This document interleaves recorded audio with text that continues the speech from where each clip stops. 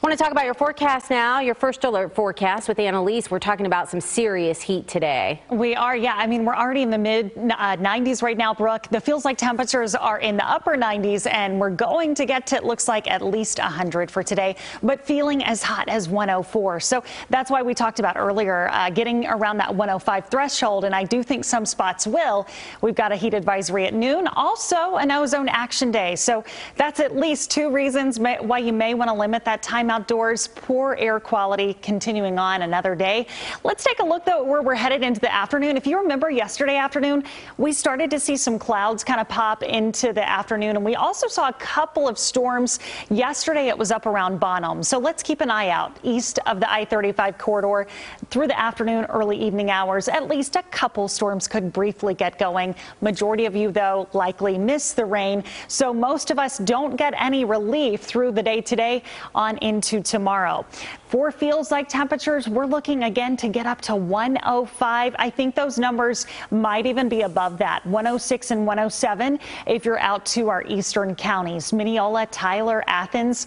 You could be some of those more extreme spots through the day today, but it's not a one-day deal. Of course, that's what's making this more dangerous, is that it's a couple days where we're dealing with the dangerous heat, and we're going to do it again tomorrow. Feels like temperatures back to 105, so the heat advisory will live on. Of course, there are some things that we can all do that will help us out to beat the heat. If you can limit your time outdoors from about now till about 7 o'clock, that's going to help you to kind of get past those hottest and most intense hours. Staying hydrated, we can't emphasize that one enough. Drinking a lot of water, even if you think you're not thirsty and you don't need it, just keep drinking water through the day.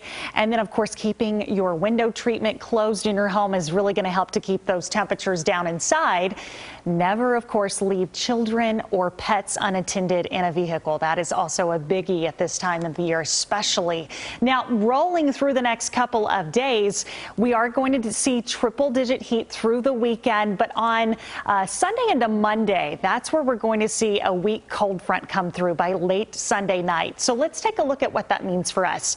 Most of your weekend is still hot. Even Sunday in the upper 90s. It's not exactly going to feel nice, but late Sunday, here comes the cold front. That means northerly winds start to move in.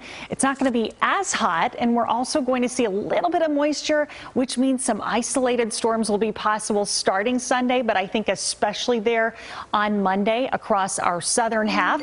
And the good news is that it's actually going to bring numbers down for several days. We'll see that by Monday, Tuesday into Wednesday. We're finally back to near average. I know it's warm, but it's going to be better than what it has been this week. Brooke? See, three numbers, we're in better shape. Yeah. Annalise, thank you.